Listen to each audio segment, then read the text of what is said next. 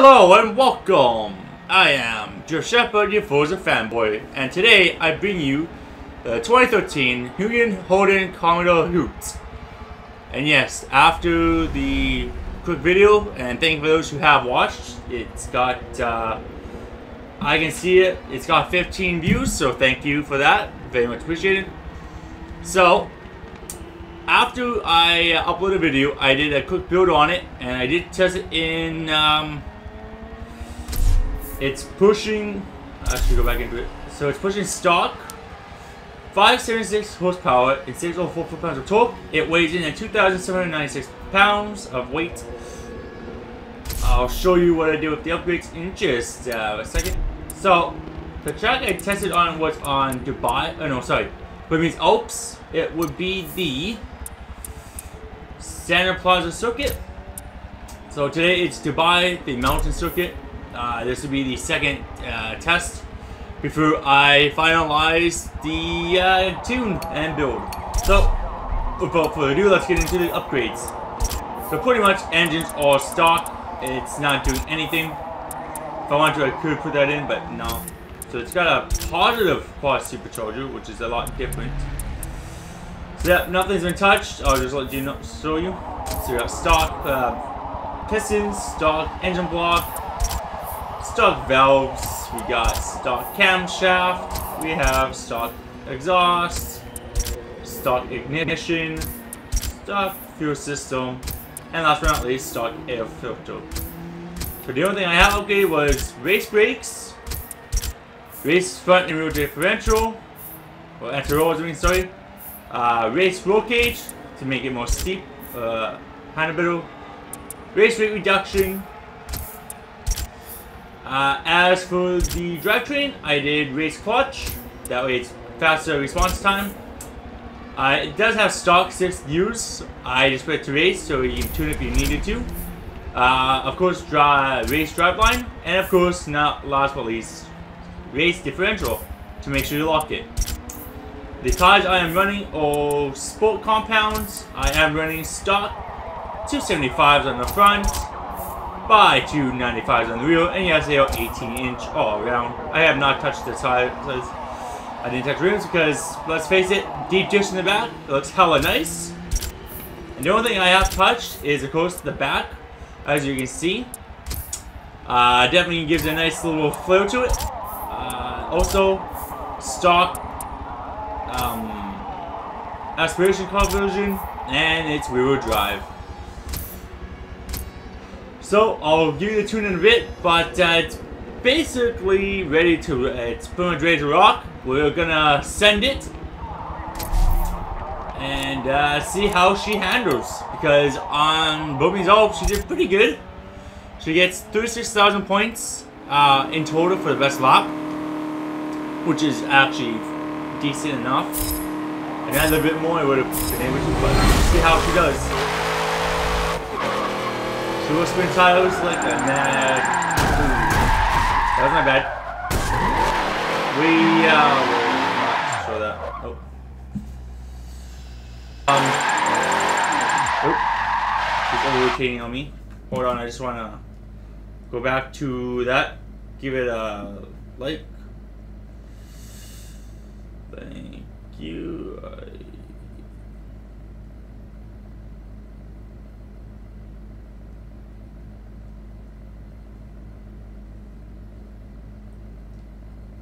I apparently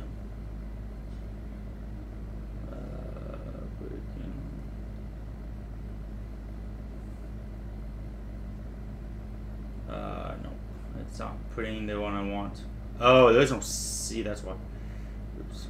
So it's brake, not what I thought it was. Thank you.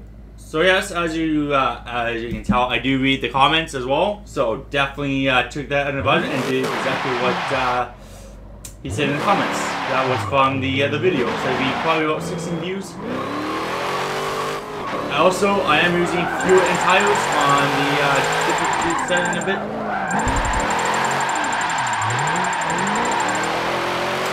So this is its first set on Dubai on the mountain circuit.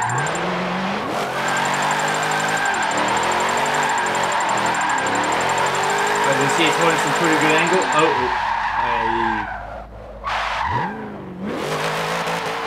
you're supposed to commit to the section. So if you do bobble, it's not good.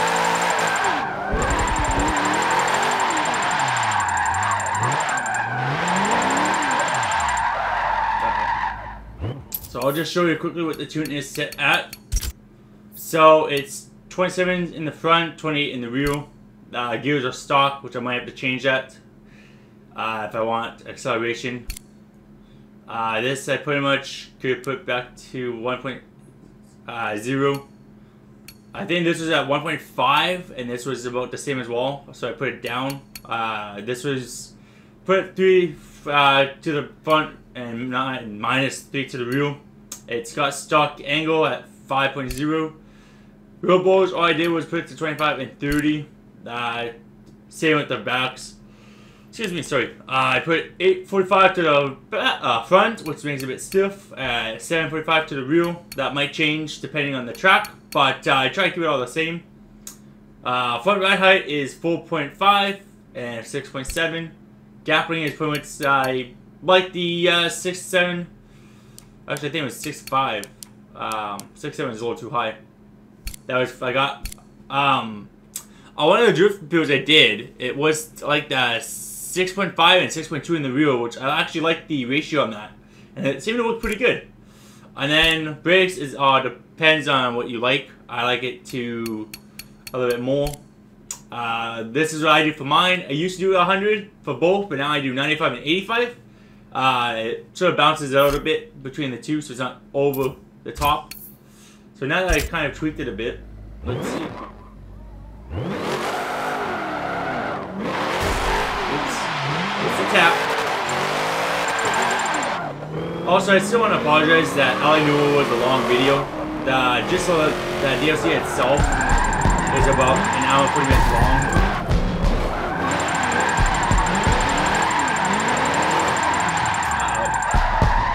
It's not really liking this too much.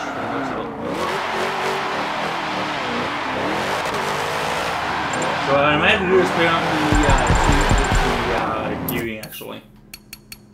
Because as you see, it's meant for more speed, and when you're drifting, you don't really need the speed too much. What you want is the acceleration. Not now. Sorry, I'm entering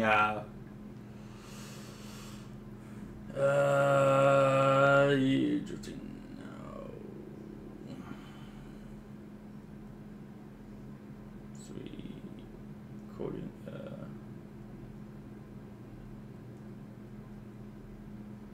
Oops. Recording a drift build for my fellow hashtag Team Drift fans out there. I do appreciate for those who have subscribed and or joined the content. Just hope we can get 5 likes on this video, and the other one, when the other video was quickly put up, it was never edited at all. It was a little bit of it and showing what my actual as I'm trying to think of the words. So we're gonna do 368. So we'll do 365. So we'll do 365. No, what is it? Yeah, 365. So get away from the speed because you don't need it. We need acceleration. That way, I ran the Team Drift Company drive, which is never a good thing to do, but it has happened, and there will be no more videos of that, as far as I can tell. Maybe in the near future, if I can get my Team Drift back out of the red, because right now, as she sits, she's in not a good position to trying to get any vehicles. The next one's up, pretty expensive. But I know I did take a long time with that video, with that game, with the whole, we have to change tires. Look at that, spinning the tires. All the way to 4th gear, 5th gear. Good gracious, man. This thing's got a lot of power and torque.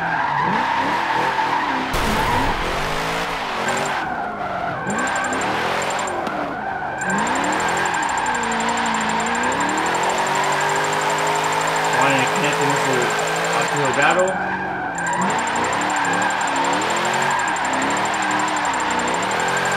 As you see, I'm using the throttle to control it. Oh, we saved it. We saved it, yo. Just like that, and we managed to save it.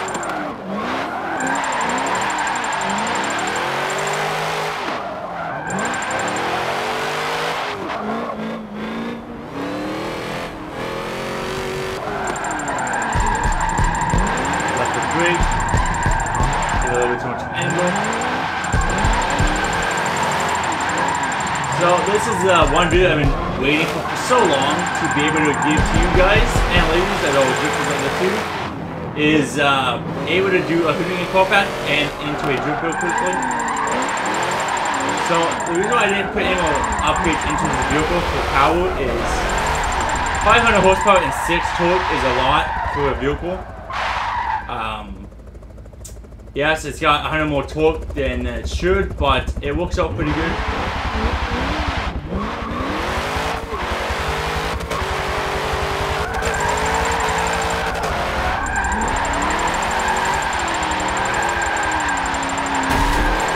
Out.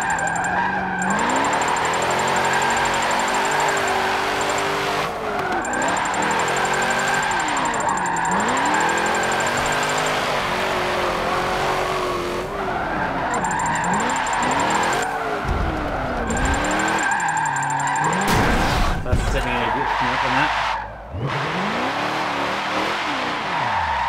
Having a little bit of issues. It will get fine-tuned before it goes on my storefront for this particular vehicle.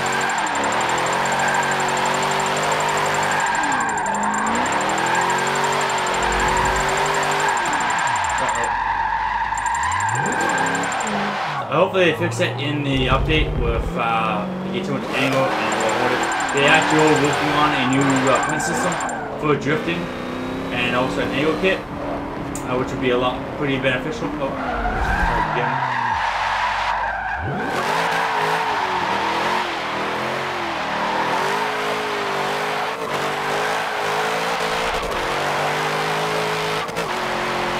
So I gotta put 315s on it, so I might do that.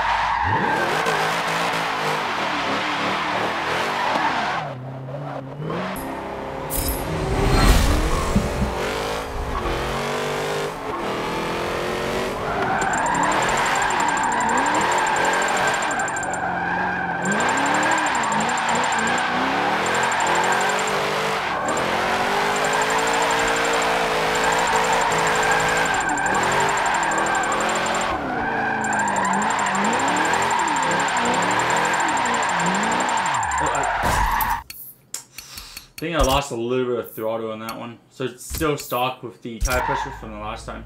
It was doing pretty good, I thought, but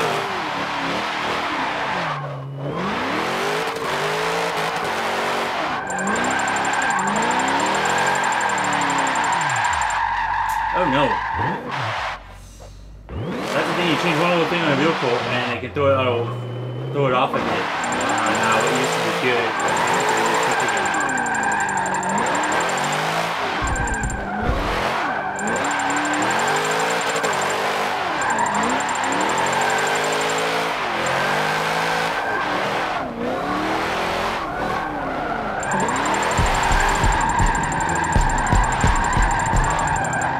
Just like the wall, it will save it.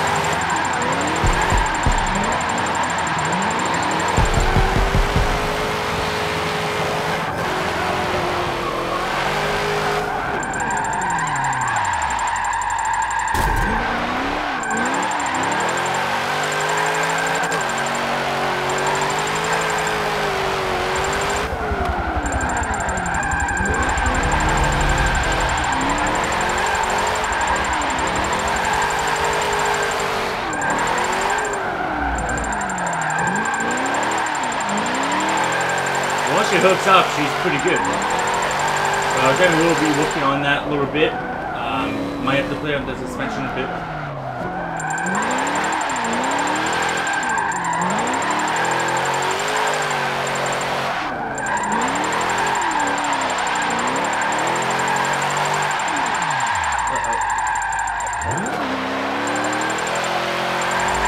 Oops.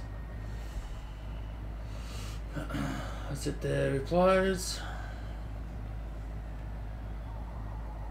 So definitely give a shout out to Regen Gaming. He also has, that's his YouTube channel. I'll give the link below. The eye icon.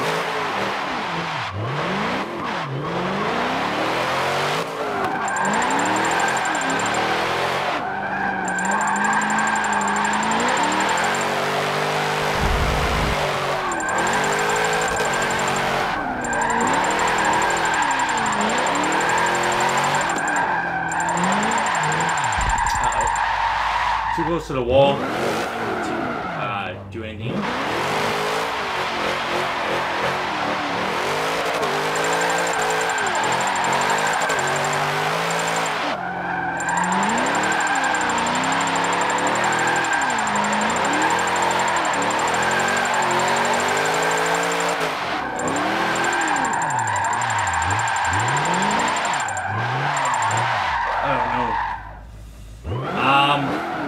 I think I'm going to stop here for now so I can work on the tune. I'll pick it up, give you a bit of updates with another video on the vehicle so far, but it did do good for a bit until I kind of played around with the tune, which, let's face it, you kind of have to if you want to get it to be what you want. I might put it down to a 2.60, see if that helps a bit. The angle should be fine. I might have to tighten up the front. Actually, no. I think I did once. I made it even. I believe it was the anti-robo section. But I will see if that works or not. I'll put this back up to 855. And then do the same to the back, to the rear as well. Which is 755. I'll put this to a 7 because it seemed to be doing pretty good. Well, I'll give it one last shot before I decide to end the video and then keep trying to work on the tune. Again, this was its first ever drive for me on Dubai Mountain Pass, Mountain Circuit, I should say. So it's definitely still a work in progress a bit.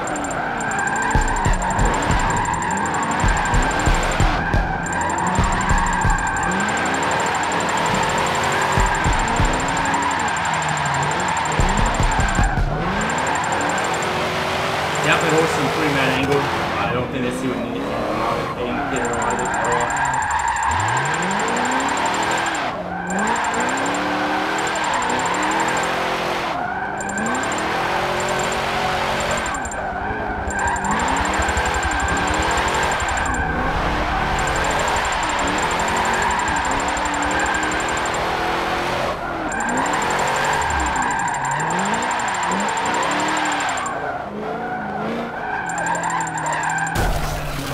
Lost it, and it went to 0 now.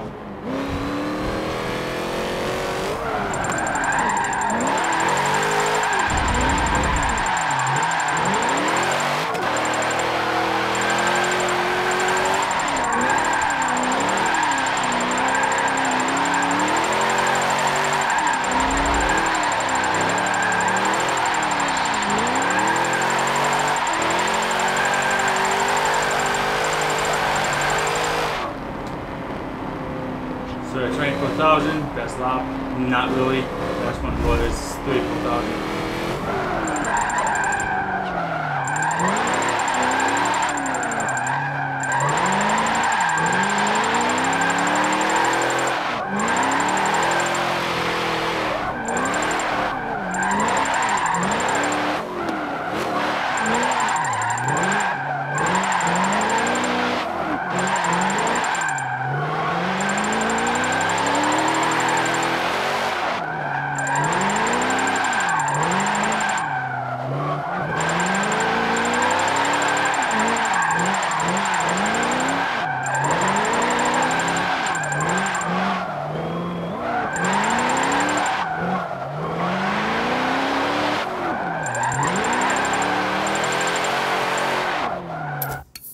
definitely, I can see it's struggling to keep the angle now. So I think I have it too stiff in the for the wheel. I'll keep the 25. I'll just put it up to that much. See if that helps. I think I'll leave this at 45 in the wheel. I'll see if that helps. Definitely, I can see it struggling. I'm pretty sure you guys could as well.